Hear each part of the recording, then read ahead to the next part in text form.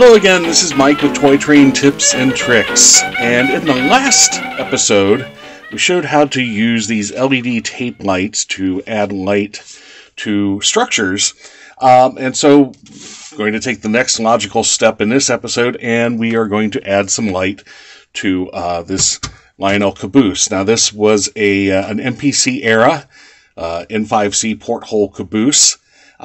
Interestingly, it says built 176. Conrail didn't exist in January of 76. It didn't exist until April of 76. So I think they kind of cheated on the month there. This was available in late 76, but Conrail didn't exist and did not have an established paint scheme yet in January of that year. So anyway, so we've got this Porthole Caboose that the original light bulb is gone, and even the wires that originally came with it, they've fallen off over the years.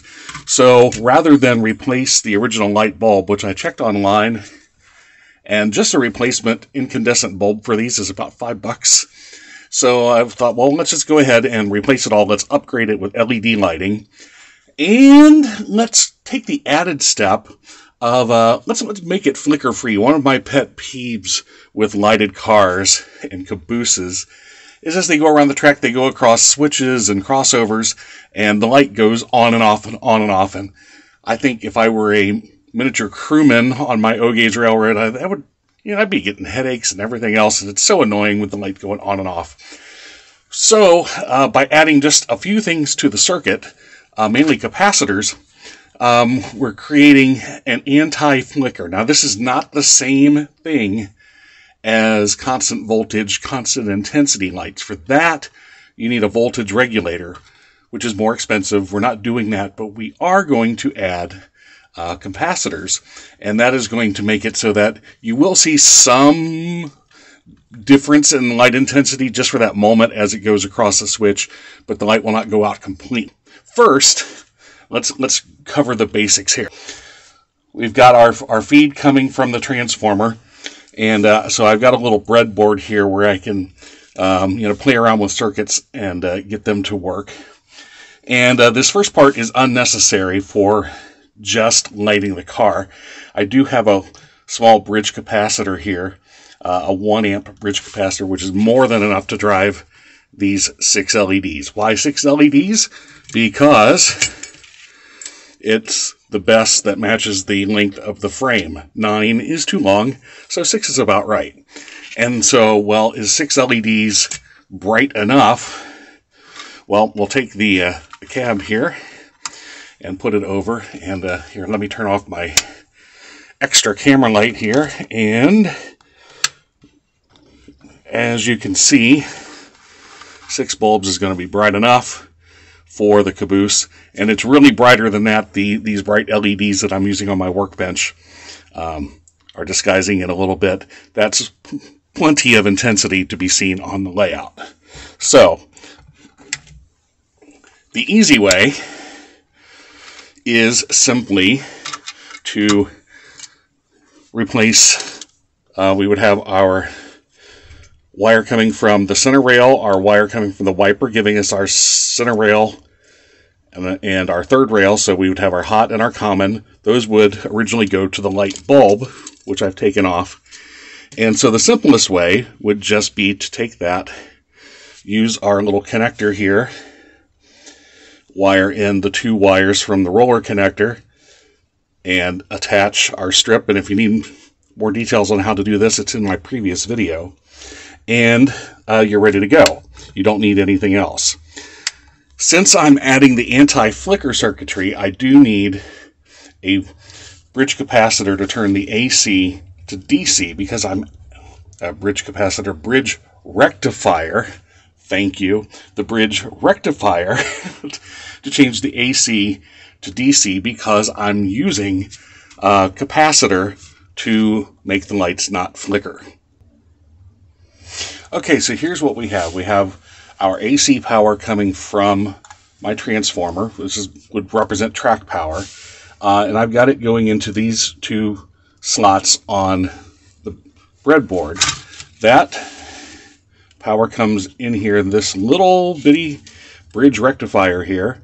And this side is the inputs, and then we have a positive and a negative output, which are then, I've got them wired here to this side to the positive and the negative here on the breadboard. Now, since these LEDs, this LED strip runs on 12 volts, it's going to take quite a bit of capacitance power to keep these lit. And I don't really have any big capacitors in my collection at the moment, but before I go out to the local electronics store, I can test and see what value of capacitor I need. Now, of course, I could do the math on it, but I really want to see the results here. So by wiring these capacitors in parallel across the circuit, I can add them up until I get the effect that I want, which in this case, I have 4 1000 microfarad and 1 470 microfarad, so 4,470 microfarads. And what you're going to see is when I turn it on, here, let me turn the spotlight off here so you can see this even better.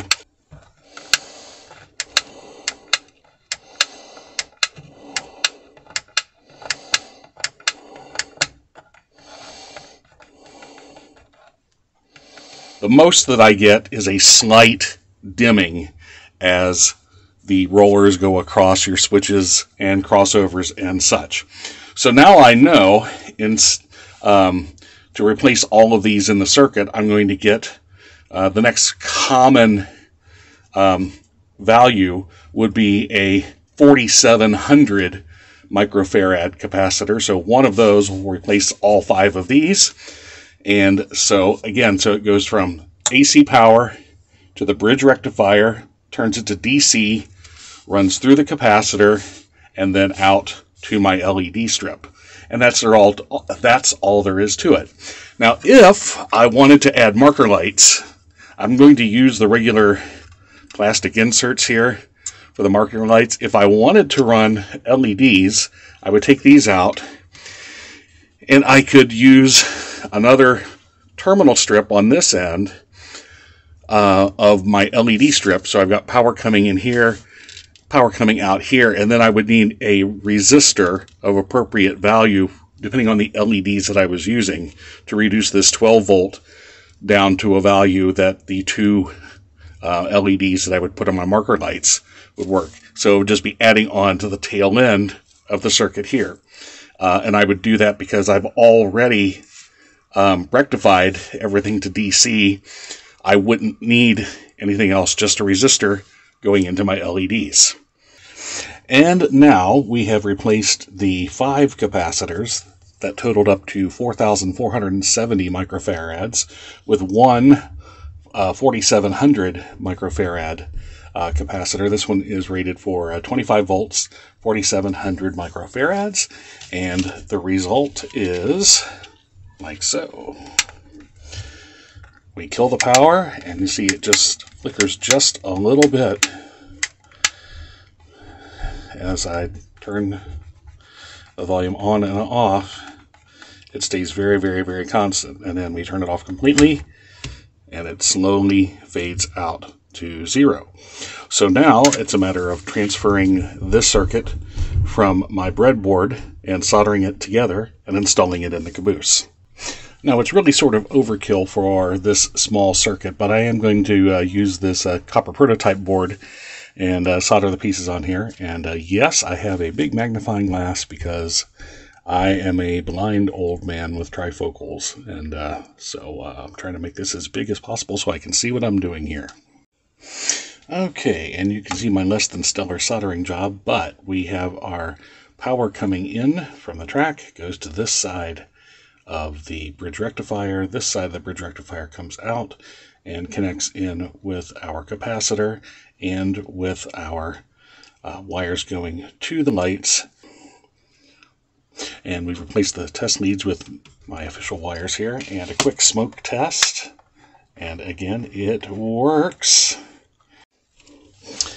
So now I've got my circuit board together. I've run the wire going to the pickups here through the frame, and where I'm going to attach, it's easier. I take this axle off to get access, and the wire going to the center roller is going to attach right there, and the wire going to the outside rails is going to attach right there.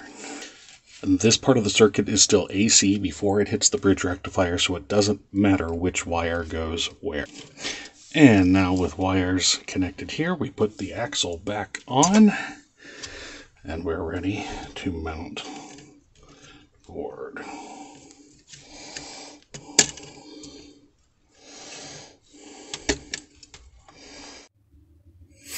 Okay, so while I was somewhat proud of my first attempt here, this just looks nasty. It does work, but I just couldn't take the look there. So I redid this, and like I said, I'm very proud. This is the first one I did, and it does work. So with what I learned from the first one in mind, I came back, and I hope you'll agree this is much nicer looking, and hopefully, you know, well, I know it, I've already tested it, it works just fine. So, you know, same thing, I've got the wires coming in from the feeds, they go here, which then ties in to the bridge rectifier. Positive and negative come out, go into my capacitor, which comes out and then goes into my light strip this way. Now, instead of using this big hunk of styrofoam, first I laid down a layer of vinyl electrical tape so that if one of these connections should somehow get down to the frame, it won't short out against the metal of the frame. And then, in order to create an air gap, I just used some of this Gorilla mounting putty, and I put some in the corners and pressed it down, and we have a nice firm seal. And so it is ready to put back together, and it works fine. So instead of this big hunk of styrofoam and everything, this looks much nicer, and I'm going to repurpose this one in another spot on the layout. But here we go, the finished product looks much nicer, and with the experience I gained from the first one, this took me about 20 minutes to put together with all the solder joints. I'm still not the world's best solderer, but I am getting better. So there it is. So here you see the finished product, our Conrail Caboose with upgraded LED lighting with a non-flickering circuit compared to an original Lionel MPC, same era, but with the original light bulb, and then also a similar era Lionel Searchlight car, again with the original bulb. And so you can see a big difference not only in the intensity of light, this is about half throttle, but as the train runs around the layout, you will notice a lot of difference in the amount of flickering. Here, let me take the camera light off so you can see better the intensity difference. And these LEDs are also available in a soft white, which is more of a yellow compared to this, if you like this this color better. And so here we go with a train.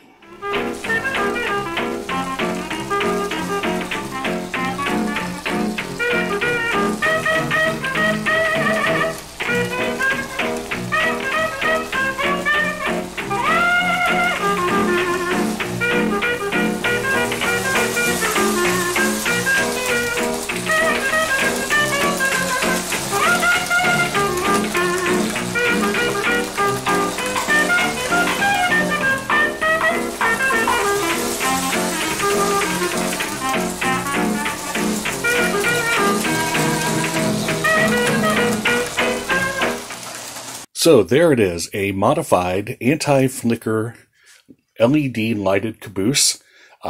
Total parts less than the cost of replacing the original light bulb. And pretty easy to do even for someone like me who is a novice in electronics. So hopefully you'll like this and maybe give this a try in some of the projects on your layout. And so I hope you like the video, and if you do, please click on like, please share it, please subscribe, hit that notifications bell, tell your friends, tell your neighbors, and most importantly, until next time, keep the trains running.